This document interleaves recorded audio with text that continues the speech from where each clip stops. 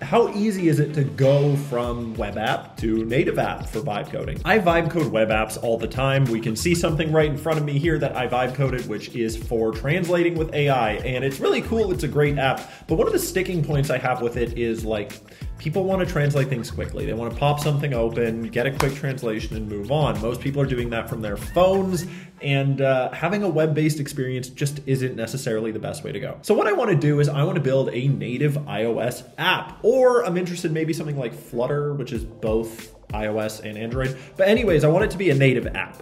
And here's the problem. I have never vibe coded a app before. Only web apps. All this time, never got into native apps. Is build prototype that I can test out that is a native app for my Better Translation AI tool.